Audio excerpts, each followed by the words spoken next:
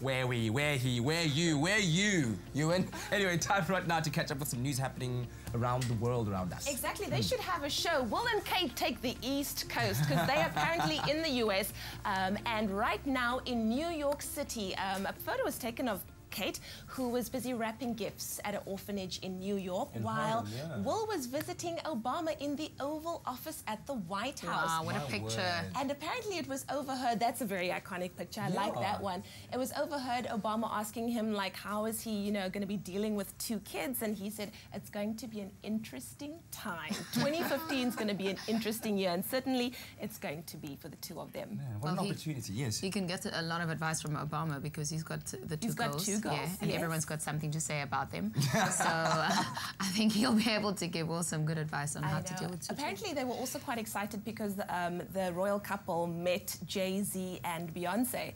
But I don't know who was more excited, like Jay-Z and Beyonce or Will and Kate, because both of them are like royals in their own industry. They get starstruck among one another, like as Will is sitting there with President Obama, is there a bit of a flutter in his heart, like, Obama, okay. I think so. No, but let me ask you this. Think of your counterpart. Do you get excited when you meet Maps Moponian? What a question. Do you know what I mean?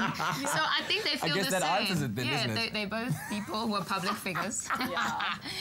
Anyway, let's talk about other things. Their song, Ho Hey, reached #1 on the Billboard Rock Songs chart for 18 non-consecutive weeks. Those are the Lumineers, and that's why they're one of the biggest bands in the world right now. They were in South Africa recently, and everyone was very, very excited to see them. We got a chance to get our cameras right in their faces. Exclusive. Oh, exclusively right in their face.